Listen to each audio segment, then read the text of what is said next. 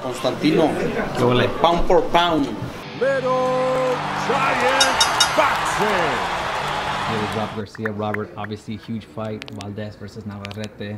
Yeah, can't wait. This big Man, it's one of those fights where you know, I can't say one of the big ones in this year, because this year has been great in boxing, man. We've had some great fights this year, so I can't say it's the most anticipated fight, because we just had, you know, Spence and Crawford. We've had some great fights. Exactly, Inouye, Fulton, you know.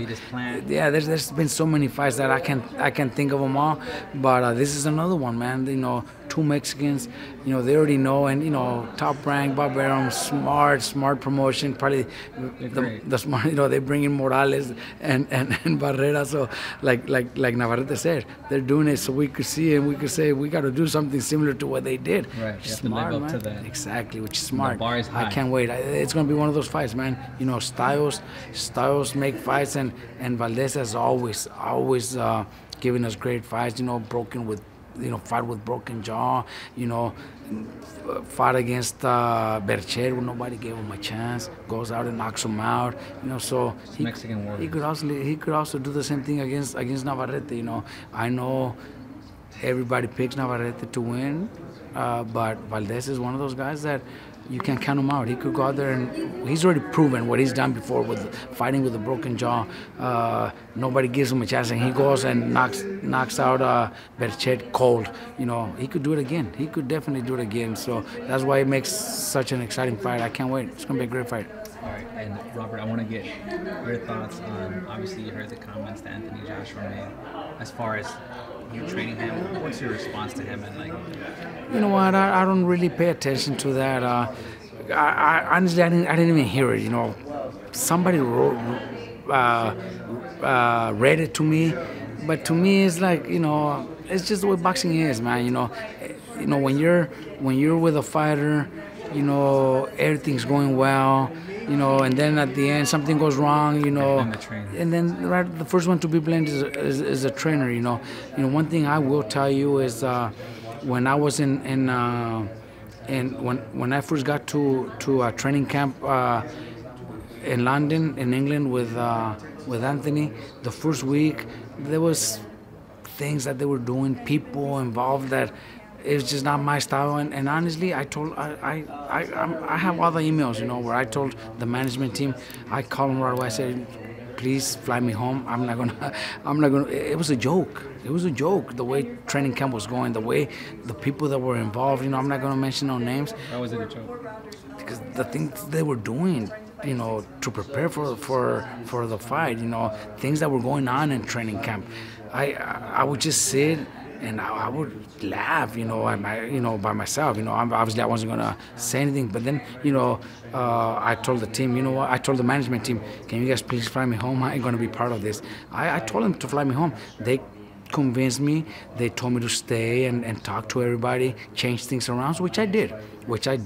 I changed things around. I talked to the people that were involved, that that were not doing, you know, the way things that should have been done, and we all ended up, you know, in a good, you know, doing good. So they convinced me to stay, but you know, 1 week into camp, I was already gonna leave camp. So if that was the case, they should have just sent me home when I asked them to. You know what I mean?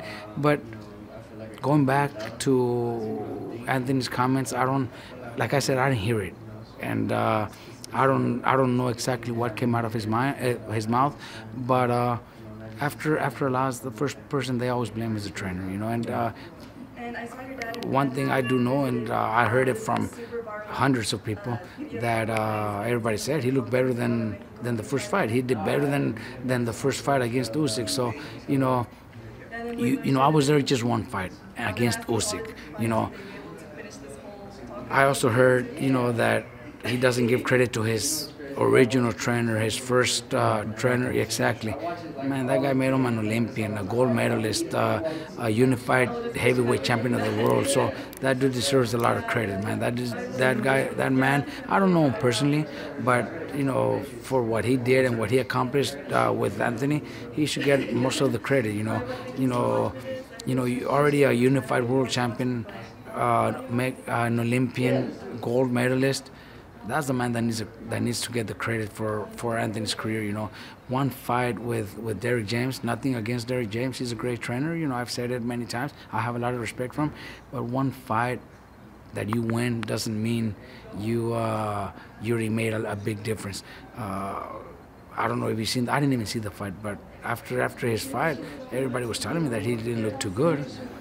Everybody was telling me he didn't look too good. So, you know, What fight? The fight he had with Derrick James.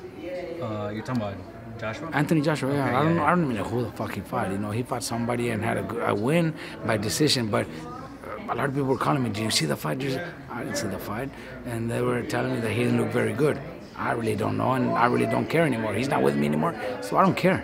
I don't care what happens in his career. I really don't. I did my best when I was with him. I think we had him. Correct me if I'm wrong. If it was up to you, you would have had him come to your camp here to have. No, camp. well, before I left camp, Yeah. that's what I told everybody. You know, I told his management team, I told the whole team, I said, look, guys, things need to change, and if you guys need him, if you want him to get better and do better, you need to get him out of England. You got to get him to the States to focus, because he's always the star. He's always been the star wherever he's at. Yeah. So coming to the United States, obviously he didn't come. They did do what I asked them to do, but they came to Derrick James. But going in there, where Derrick James is training Charlo, undisputed champion of the world. Derrick James is training Errol Spence, Garcia, unified champion of the world. You know, Anthony was not the star. You know, he is a star, but he was not the star Here in the U.S. here in the U.S. So that's what he needed. I told him, do that.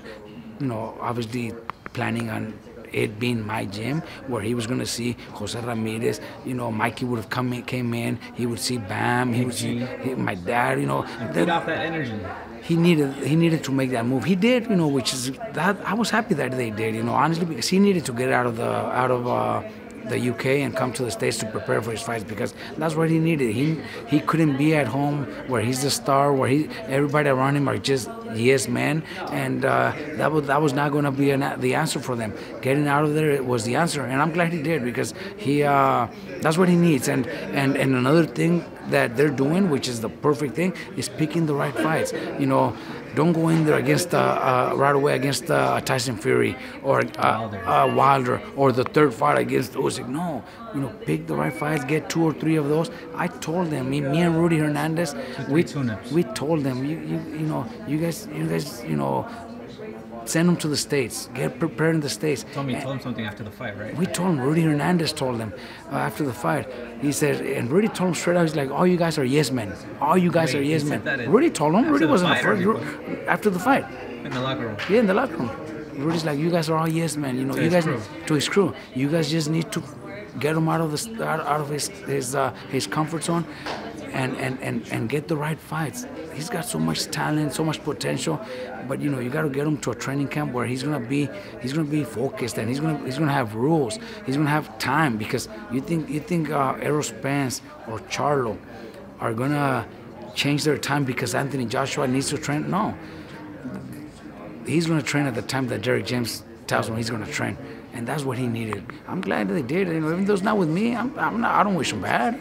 You know, he's a great person. You know, what he said about me, whatever, I really don't care. You know, I don't care. He's you know. Robert, you've made world champions from the ground. From the ground, you know, from the amateurs, from the amateurs, from the pro debuts. Hall of Fame trainers haven't done that. Exactly. It's just the way it is. You know, I've done it with fighters that nobody expects them to one day become world champions, and they not only become world champions but become multimillionaires. You know what I mean? Yeah. I've done it many times, from their pro debut to become a world champion. I've done it. Pro debut to retirement. Exactly. So I've done it many times. You know. So you know, it's just, you know, the way boxing is. You know, you lose a fight and that's the first person they blame all the time. You know, promoters get away with it, managers get away with it, trainers are the ones that get blamed, man. And I can't win them all either. That's true.